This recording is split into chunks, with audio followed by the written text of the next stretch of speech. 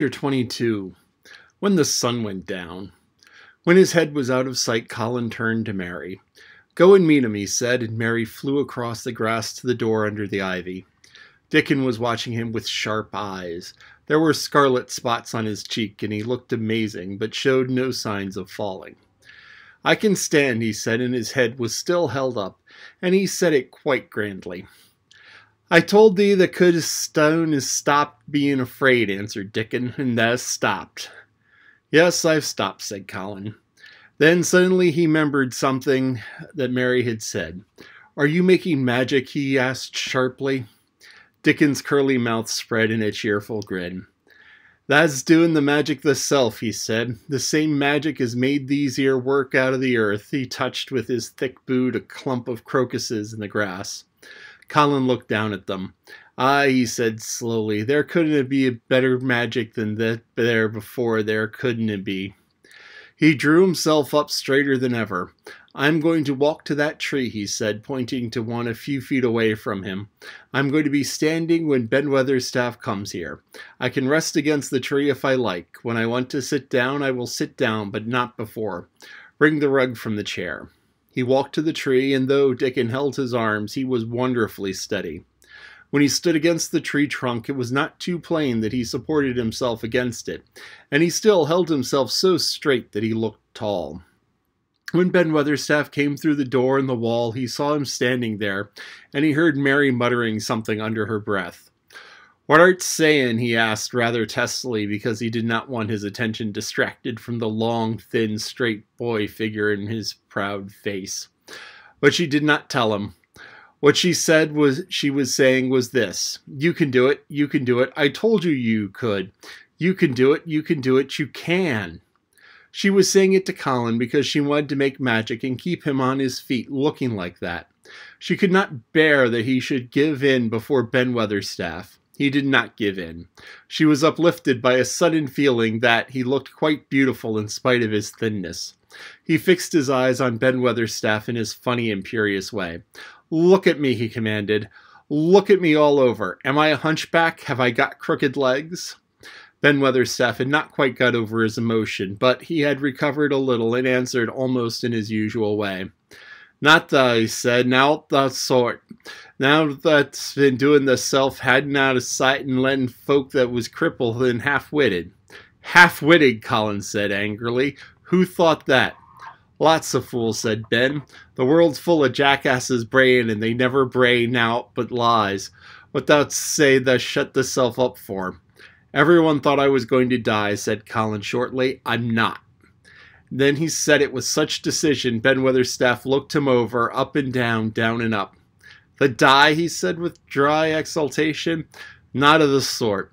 Thou's got too much pluck in thee. When I seed thee that pulled the legs of the ground in such a hurry, I knowed thou's all right. Sit thee down on the rug a bit, young master, and give me thy orders." There was a queer mixture of crabbed tenderness and shrewd understanding in his manner. Mary had poured out speech as rapidly as she could as they had come down the long walk.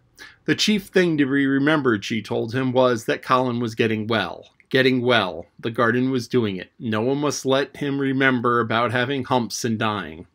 The Rajah condescended to seat himself on a rug under the tree. "What work do you do in the gardens, Weatherstaff?" he inquired. "Anything I'm told to," answered old Ben. "I keep on by favor because she liked me." "She?" said Colin. "The mother," answered Ben Weatherstaff. "My mother," said Colin, and he looked about him quietly. This was her garden, wasn't it? Aye, it was that, and Ben Weatherstaff looked about him too. She were main fond of it. "It's my garden now. I am fond of it. I shall come here every day," announced Colin, "but it is to be a secret. My orders are that no one is to know that we come here. Dickon and my cousin have worked and made it come alive. I shall send for you sometimes to help, but you must come when no one can see you." Ben Weatherstaff's face twisted itself into a dry old smile. "I've come here before when no one saw me," he said. "What?" exclaimed Colin. "When?" "The last time I was here," rubbing his chin and looking around, "was about 2 years ago." "But no one's been in it for 10 years," cried Colin. "There was no door." I'm no one, said Ben dryly, and I didn't come through the door. I came over the wall. The rheumatics held me back the last 2 year. That come and did a bit of pruning, cried Dick, and I could make out how it had been done. She was so fond of it, she was, said Ben Weatherstaff slowly, and she was such a pretty thing. She says to me once, Ben, she says, laughing, if I'm ever ill or I ever go away, you must take care of my roses. When she did go away, the orders was that no one was to ever come nigh, but I come, with grumpy obstinacy. Over the wall I come till the rheumatics stopped me, and I did a bit of work once a year. She gave her order first. It wouldn't have been as wick as it was if that hadn't done it, said Dickon. I wonder. I'm glad you did it, Weatherstaff, said Colin. You'll know how to keep the secret. Aye, I'll know, sir, said Ben, and it'll be easier for a man with rheumatics to come through the door. On the grass near the tree, Mary had dropped her trowel. Colin stretched out his hand and took it up. An odd expression came from his face, and he began to scratch at the earth. His thin hand was weak enough, but presently, as they watched him, Mary with quite breathless interest, he drove the end of the trowel into the soil and turned some over. You can do it, said Mary to herself. I tell you, you can. Dickon's round eyes were full of eager curiousness, but he said not a word. Ben Weatherstaff looked on with an interested face. Colin persevered. After he'd turned a few trowelfuls of shovel, he spoke exultantly to Dickon in his best Yorkshire. Thus said that walking me here as same as other folk, and that said that having me diggin'. I thought that was just leeing me to please me. This is only the first day I walked, and here I am diggin'. Ben Weatherstaff's mouth fell open again when he heard him, but ended by chuckling. He said, that sounds as good if he was guy's wits enough. Art's a Yorkshire lad for ye, and sure, and diggin' too. How the paint a bit of something. I can get thee a rose in a pot. Go and get it, said Colin, digging excitedly. Quick, quick. It was done quickly enough indeed. Ben Weatherstaff went his way, forgetting rheumatics. Dickon took his spade and dug the hole deeper and wider with a new digger with thin white hands could make it.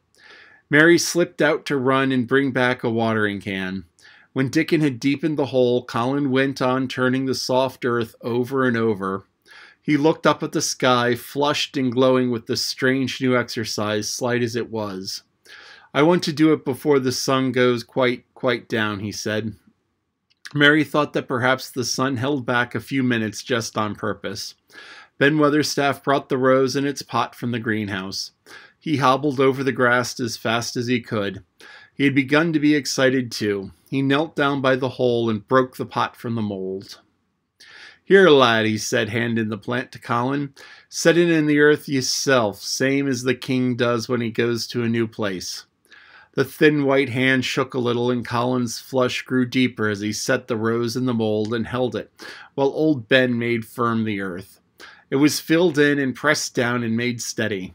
Mary leaning forward on her hands and knees. Soot had flown down and marched forward to see what was being done. Nut and Shell chattered about it from a cherry tree. It's planted, said Colin at last, and the sun's only slipping over the edge. Help me up, Dickon. I want to be standing when it does. That's the part of the magic.